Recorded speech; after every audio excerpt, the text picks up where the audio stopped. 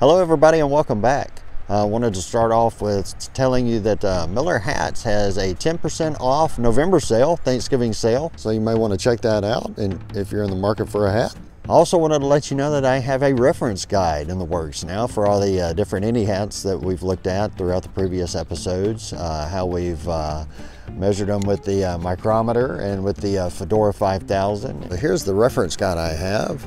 So far we have the Akupra Fed 4, the Fed 4 Deluxe, the Vintage Harrison, the Broken Skull, and also included the Cotswolds hat. And you see where we've measured the brim, front to back, the brim on the sides. We've also measured the open crown height. We've taken the micrometer and measured the thickness of the felt. And with the Fedora 5000, we've measured the weight. We also have the material used, rabbit, beaver, or in the case of the Cotswold, wool. And I also have a proposal. If you're a hatter or you know of a hatter who would like to be promoted, I would like to do a review of your product. All you'll have to do is pay for the cost of shipping the hat to me, and I'll do a spec review of it with the micrometer, with the Fedora 5000, put it on the measuring tape, and we'll measure the floppiness and everything else compared to the Federation 4, the Vintage Harrison, the Broken Skull. I'll do a hat review episode, and then I'll do a comparison episode. And then what I'll do is I'll feature your hat in 7 jokes of the hat. Those are episodes, little shorts on YouTube, corny dad jokes. I'll put joke from the hat up top. Your hat will be right there, and then I'll put hat. It'll be your company's name below where it says hat, just like this. Thanksgiving's forecast around here is for lots of rain and high wind.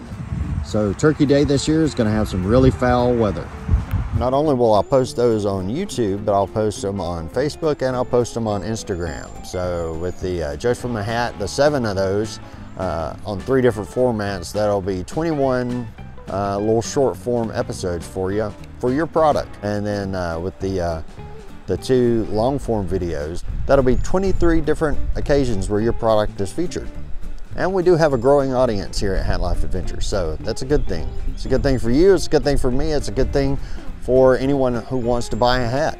Because when I was looking for a hat, it was really hard to find all the information in one spot, and that's what I would like to do because everything is online now. There's no one place to go for you to sit and try on and look and feel all the different hats from all the different makers, and we have a lot of wonderful hat makers now for the indie hats. Not just for indie hats, but for regular hats too. And eventually that's what I'd like to do, is to get into doing this with regular hats too. So this is the best way that I know to get the information to you without actually physically reaching through the phone or the TV or the computer monitor and handing a hat to you. So we are a channel that's growing. We have 852 subscribers and we are growing very well. It's been a little under a year.